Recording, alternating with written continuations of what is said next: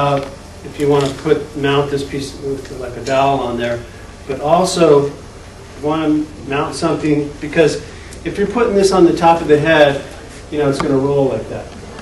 Okay? So what I did is I had these little magnets, and I basically just taped them on there. It doesn't necessarily have to be a magnet, but something so that you see how this is more stable now. Okay? So normally I'd be standing on the other side so I could read these. But basically you want to have these on the 0 point on each of them. Okay? And then I want you to bend your head forward, bring your chin toward your chest as far as you can. So then I would take a reading of this number, and then I subtract whatever this reading is. And then come back up. So why would I subtract the reading off of this one? Is that spinal, not cervical, or I mean thoracic? Yeah, thoracic, right. Okay?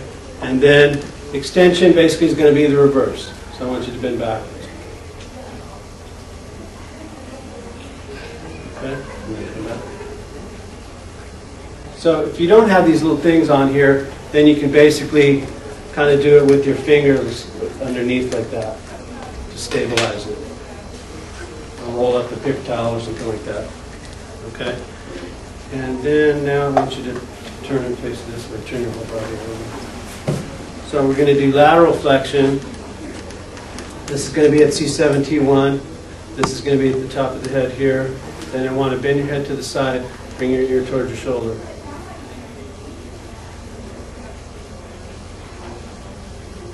All right, and then same thing on this side.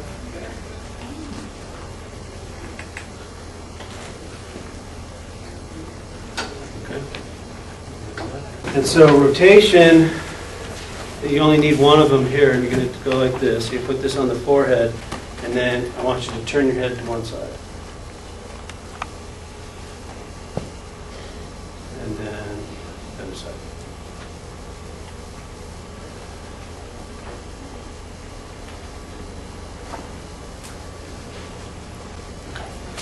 So that's how to do it with inclinometers.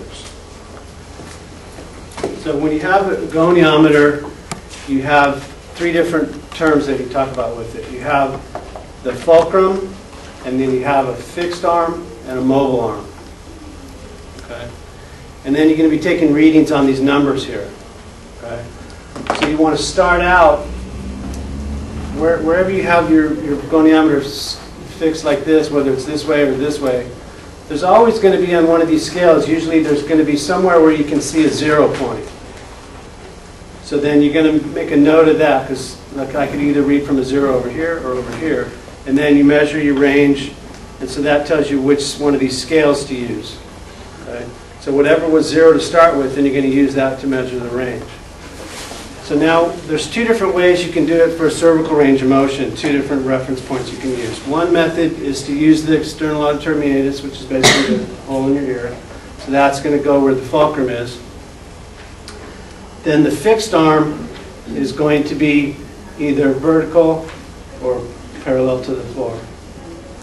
And then this other one is going to line up with the base of the nose right here. So normally I'd be over here looking at it, but I'm just going to guesstimate it. And then when the person is moving like this, you don't necessarily have to follow it exactly how they move. What you just want to do is have a beginning point, and then when they get to the end point, then you can zero it in and get it on the right spot. Okay. So I want you to bend your head forward as far as you can. So this would be lined up with the base of the nose. Am I very close? And then come back up. And then bend backwards. So now you're going to have an extension like this. So does the center of that thing supposed to stay with the center of the ear? Supposed to stay. But again, whenever the fulcrum, it's okay if it moves.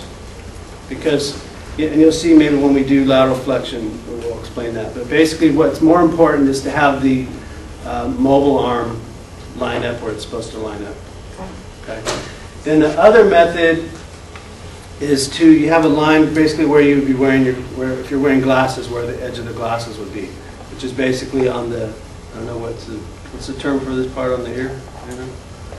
just like right where your glasses would sit. Anyway, and then to the outer canthus, which is the corner of the eye here. So you have a fixed line in space right here.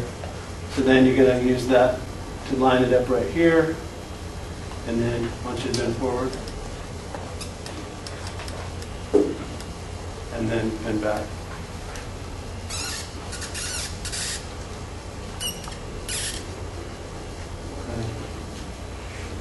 So you line that up like that. So again, as long as this is lined up where it's supposed to be, it's okay if this thing moves around, if the fulcrum moves a little bit. Okay, but there's always going to be something written in the procedure that's going to say where the fulcrum is. But it's okay if you need to move around a little bit. So let's have you come over and sit here and fix that. So now for lateral flexion, the fulcrum is going to be at C7T1, and then this is going to be along the spinous process of the thoracic spine, and this is going to be the EOP, or the external occipital protuberance. And then let's have you bend to the side.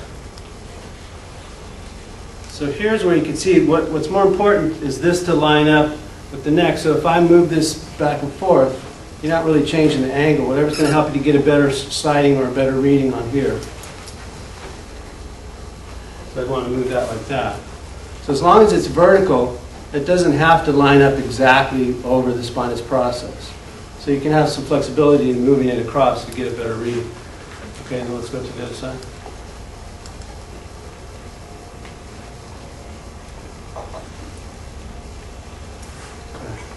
So it's like that. And then let's use let's grab a chair for doing the rotation. So now where the fulcrum is going to be over the center of the head, and then the fixed arm is going to be on an imaginary line drawn between the two chromions. So it's basically you're going to line it up with the torso. And then the mobile arm is going to line up to the tip of the nose. So we're going to be like this. Okay.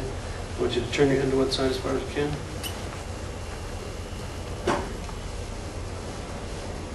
All right, so you're going to look down so that it's lined up at the tip of the nose, and this is going to stay lined up across the shoulders.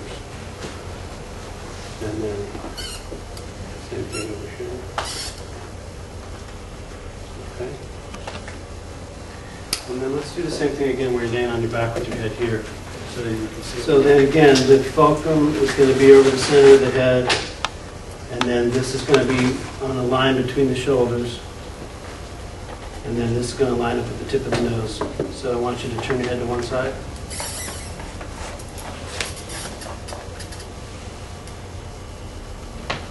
And then to the other side.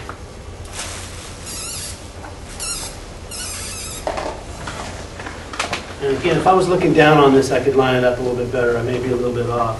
But you understand that basically this wants to be lined up with the line between the shoulders. And then this is going to line up with the tip of the nose. Okay. So biceps is going to be like this, and then brachioradialis, you can either do it here or here, and then triceps like that. Okay, so we'll do it from the other side.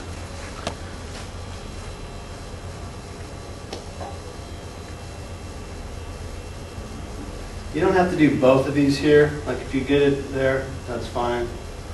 Okay. Sometimes if you have trouble doing the triceps, you can also do it a little bit better like this. And then the other thing is sometimes I see people doing the reflexes and then they're going like this. It's more of a flick like this. Okay. So you don't want to go like this to do the reflex. It's more just tap like that. Okay. Right. That's good.